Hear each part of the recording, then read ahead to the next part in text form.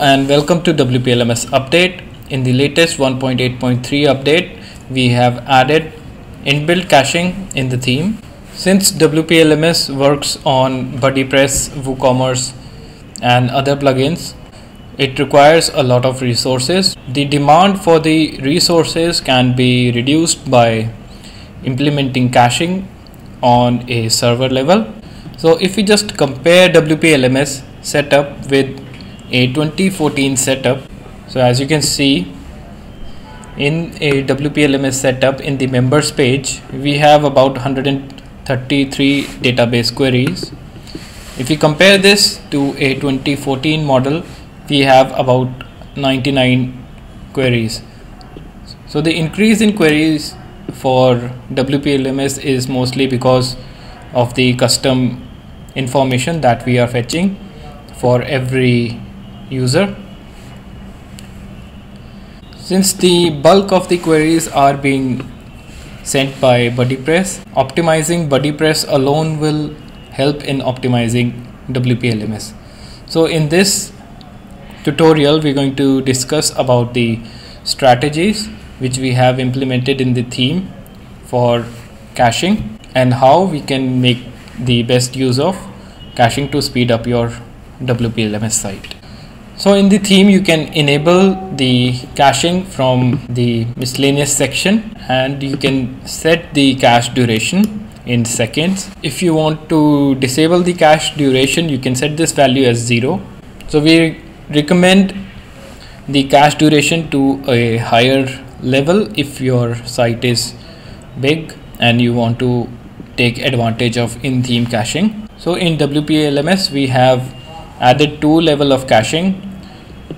So first is the object caching, which requires object caching to be enabled in your server, and the other is the database caching. So for example, on a course directory page, if you see the individual blocks of the course, we have cached the individual blocks of the course in an object cache, and the whole of the query and its result are being cached in the database. To take the full advantage of the caching, you should install a plugin like W3 Total Cache. If there is no database caching enabled in your server, WordPress itself provides a mechanism to save the caches in the options panel, which can be tracked from the admin panel by using a plugin called Transients Manager, and you will be able to track the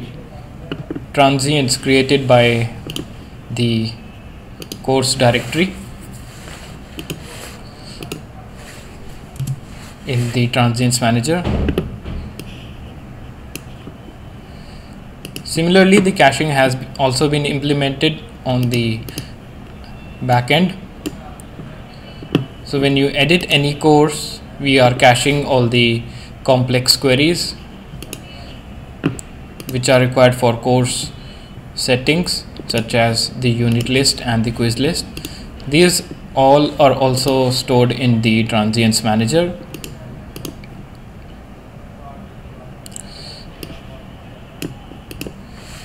So as you can see, the expiry for these transients is set from the miscellaneous section that we set in the options panel. Now the important thing to note is that although we are caching these queries, these are still being saved in the database. So to take full advantage of the in-theme caching, we recommend you to install a database and a object cache plugin such as W3 Total Cache. So if we simply activate the W3 Total Cache and enable the database and the object cache and save the settings. Now if we reload our course directory,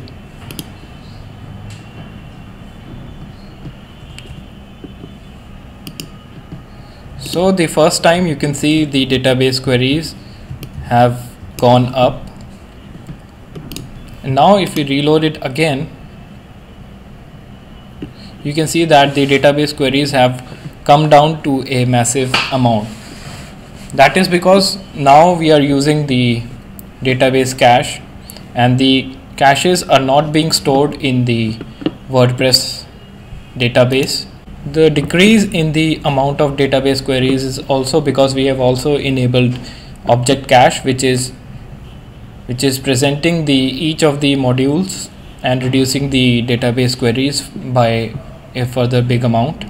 You can furthermore improve your site performance by installing PHP accelerators such as Varnish and installing a better database caching mechanism such as memcached. But as you can see, for smaller installations, disk-based caching mechanisms which are provided by W3 Total Cache suffice the requirements for smaller websites.